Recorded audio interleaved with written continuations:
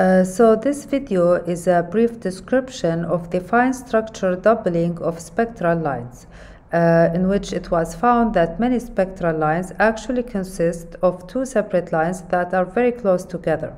And we will see that this arises from the magnetic interaction between the spin and the orbital angular momenta of the atomic electron, and it is known as spin-orbit coupling.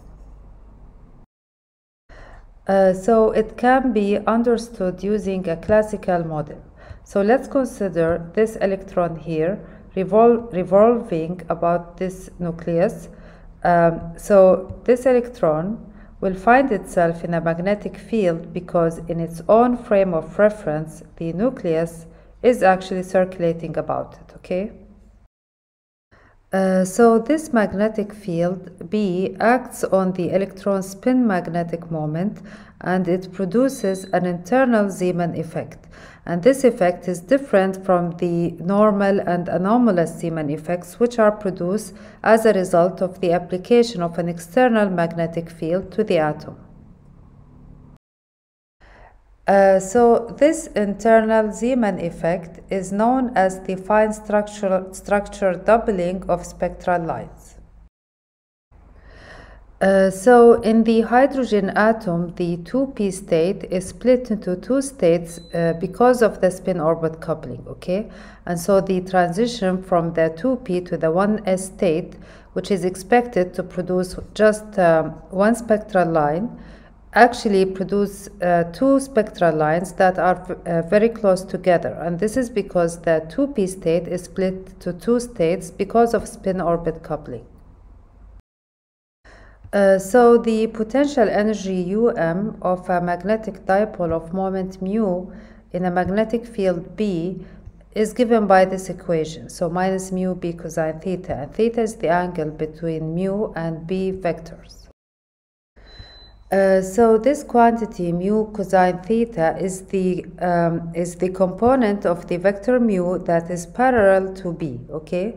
And in the case of the spin magnetic moment of the electron, this component is given by mu sz equal to plus or minus mu b, where mu b is Bohr magneton. So details of this can be found in the previous lectures I have given about quantum physics.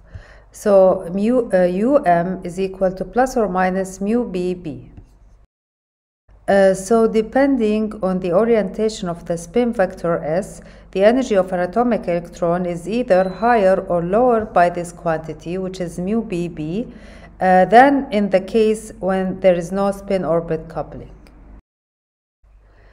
So this is the 2p state, but this is the actual states that correspond to this level when spin-orbit coupling is taken into account, okay?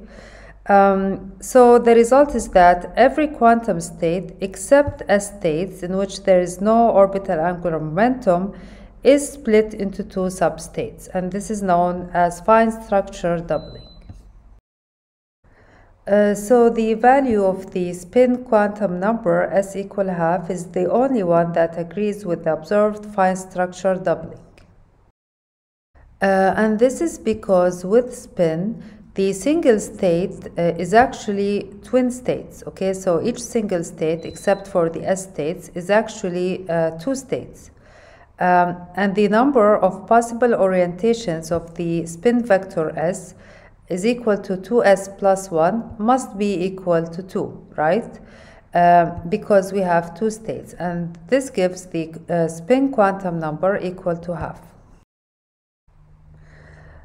So we can calculate the approximate magnetic field experienced by an electron in the hydrogen atom in the 2p state as a result of its revolution around the nucleus, using a classical model to be approximately 0.4 Tesla. And if we substitute here, this gives the magnetic energy of the electron in this field to be 2.3 times 10 to the minus 5 electron volt. And the energy difference between the upper and lower substates is equal to twice this value. So it's 2 mu BeB, okay?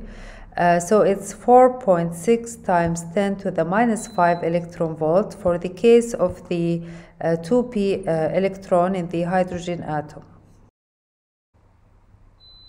Because plus mu BeB is the split to a higher energy and minus mu BeB is to the lower energy, and the difference between them is 2 mu BeB. So thank you for watching and see you in the next video.